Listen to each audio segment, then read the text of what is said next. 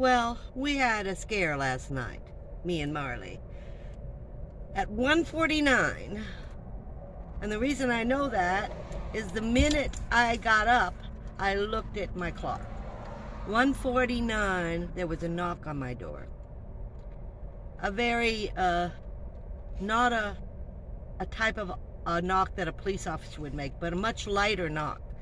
And of course, I keep a light on all night long because it's too dangerous when I get up and down to trip on something to not see in the dark. So I always keep a light on.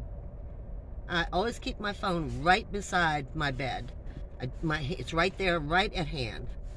So I immediately look at the clock and I say, "Who is it?"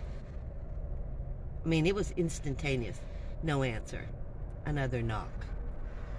And I said, "Who is it? And you better answer." Like I'm going to do something. And I come to my window. Marley is going nuts.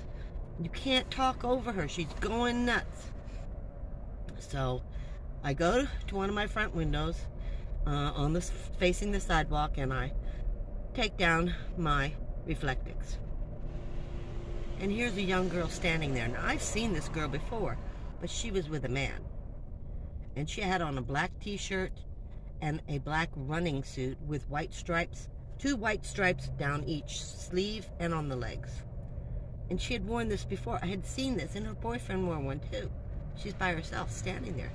And I said, "What do you want?" "I'm homeless." I said, "At 2 a.m. you want to tell me you're homeless?" Now I'm yelling because I'm trying to talk over Marley. "Well, I need help." And I said, "At 2 a.m. you need help? Why did you knock on my van?" "Well, I need to know where a shelter is. The shelters are closed. They close at 11. They open at 8. Why do you need that information at 2 a.m. in the morning?" And she's getting real flustered, and I'm thinking, this is what I thought, guys, when I was talking to her. Of course, I was yelling over Marley, and this is setup. They wanted to see if someone was in the van. She wasn't prepared for someone to be in the van because I think they were going to try to steal the van.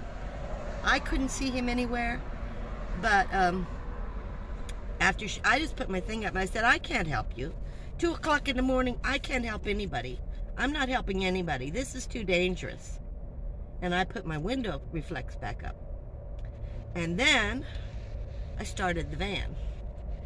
And I sat there for a while, listening, I didn't take the reflectors down, which I should have, on the windows, to look in my back mirrors because she just disappeared. I think she got in the car. I heard her car take off. I also heard her truck. And an hour later, I'm hearing other noises. I never went back to bed. I finally fell back to sleep about 6 o'clock this morning.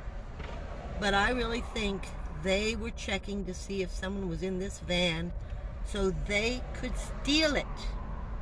I'm telling you guys, they thought they could steal my van. Just thought I'd tell you what happens on the streets. Sometimes.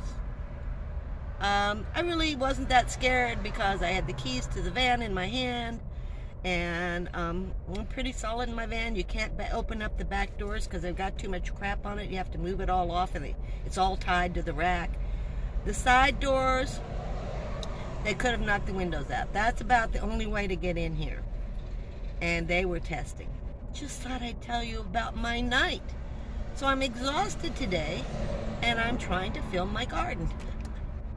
Thank you so much for the comments about the garden. I'm going to try some of them out. I'll let you know later on. You have a great day. Thanks for watching and subscribing, and please share. I'll see you next time, Camo.